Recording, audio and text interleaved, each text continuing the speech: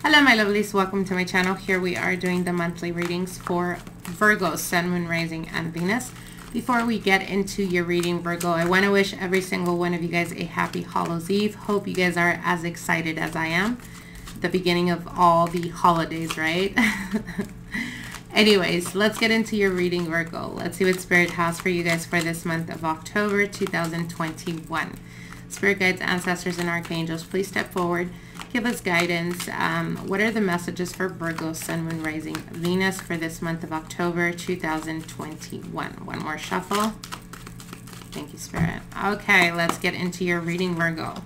Your first card here is the Death card. So there is transformation. This could be Pluto's energy as well. That may be currently influencing a lot of changes in your life right now, Virgo. Your next card here is the Two of Wands. So there is transformation in regards to a connection with someone that may be at a distance at the present time, or perhaps there could have been some type of ending, some type of distancing or pulling away from one another. With the Two of Wands, I do see communication opening up again. Your next card here is the Ten of Pentacles. So this is to do with balance. This is to do with when we're talking about career and finances. There's a major transition that you've been going through, Virgo, and I feel that for a lot of you guys, there's been a lot of expansion with the Two of Wands and the Death card. There could have been a situation where you felt like you were at crossroads, where you didn't really know what to choose, or you didn't really know what path to take. However, with the Two of Wands, I feel like the opportunity kind of landed, and you may be experiencing this in the month of October, where you kind of get an idea and you run with that, and it turns out to be very, very prosperous for you. Now, for others of you, this could represent getting to the point of knowing that there is expansion that needs to happen here in your career and in your finances. For some of you guys, this could be you looking into a bigger space.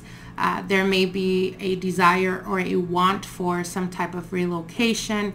This could be moving, physically moving. This can also represent, like I said, expansion, looking into having bigger space is what I'm hearing. So for some of you guys, this is something that is going to be unfolding in the month of October. Also a lot of prosperity around you guys. Your next card here is the High Priestess. So there's certain things that are unfolding. I feel that for some of you guys, you've been manifesting or doing visualization exercises or connecting with spirit, with your ancestors. I feel that the more you tap into your spirituality, Virgo, the easier it is for you to manifest anything that has to do with material. So this could be, you know, finances, this could be career, this could be money, this could be, you know, purchasing your first home, making a big purchase because there is a need for expansion, like I said.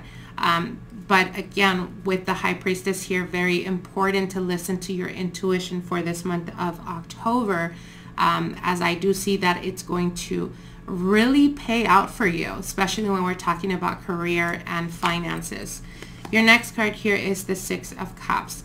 So again, I feel that we go back to that of the message initially. For those of you guys that were dealing with someone where there was some type of distancing or some type of pulling away, could have been a situation where there was some type of conclusion, some type of ending, because you've been solely focusing in wanting to grow and wanting to stabilize yourself. I felt that for some of you guys, this could have almost served as a distraction from overthinking or overanalyzing. I feel like you guys have purposely been keeping yourselves busy. However, if you've been noticing like this person is popping up in your mind lately, it's no coincidence. They are heavily thinking of you, and they will be reaching out to you in this month of October. I want to say the end of the month. Could be the 3rd or 4th week of October. I definitely do see communication with a person that was from your past, that perhaps there was still some hoping or desiring to hear from them. So I definitely do see that. I want to wish you guys all the very best, and we'll see each other soon. Bye.